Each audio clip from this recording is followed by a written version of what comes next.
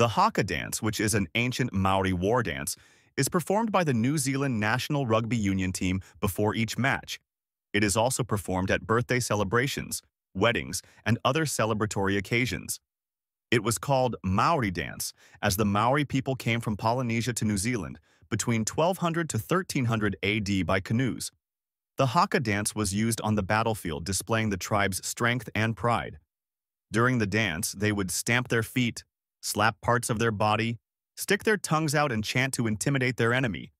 During the 1800s and 1900s, the haka dance was seen by Europeans for the first time ever, and a Christian by the name of Henry Williams tried to eradicate the haka dance together with the beliefs of the Maori people, as it did not fit in with their Christian beliefs, and he wanted the Maori people's traditional music and dances to be replaced with hymns.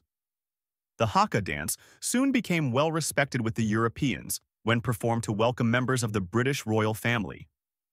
In 2005, the All Blacks Rugby Team were handed an original haka called Kapa o Pango, which translates to Team in Black and goes as follows.